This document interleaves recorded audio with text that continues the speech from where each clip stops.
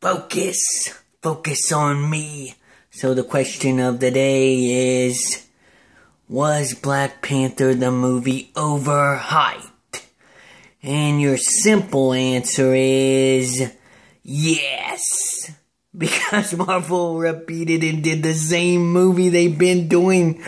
As though they made this about a bunch of rich black people talking about a kingdom, killing off their villains and saying everybody's like, oh, they're the greatest villain since Loki, greatest villain since Joker, the Dark Knight, the greatest villain since their butt crack couldn't open. It doesn't matter.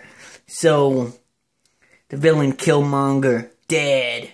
Awesome villain Claw, dead. Pathetic deaths. 2 pathetic deaths in the movie. And people are praising this. CGI looks like crap.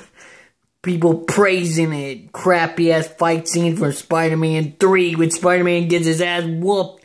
And then Black Panther gets his ass whooped and then he beats someone with a little stab in the stomach, in his chest, whatever.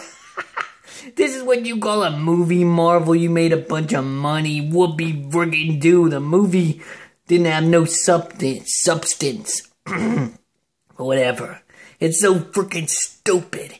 You don't know what you're doing, Marvel. Making money off of a movie that doesn't have anything good in it besides the villains, and the villains are dead and pathetic deaths after they were badasses. They were awesome. I love the villains in this movie, as you can tell.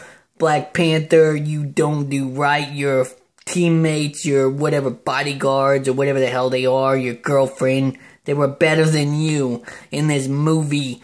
So I'm going to give you a review. So we have a counter argument from Black Panther sent me a message. He just said, well, it made a lot of money, more money than Justice League, Ghost Rider, Spirit of Vengeance, more money than Blade, Blade 2, Blade 3, Blade 55, made more money than Blade Runner 49, made more money than Avengers, it made more money than Coulson, than whatever, they made more money than the whole Gotham TV show ever made. What the hell does that have to do with anything? You made a bunch of money with a bunch of pathetic characters that the only ones that were good, Killmonger and Claw, and they're dead.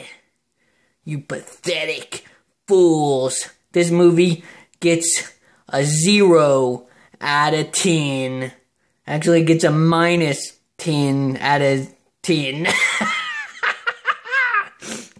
That's what I believe. Thank you, people. Subscribe and ask me any questions you want. I'll answer them for you. Hugs and hugs and hugs.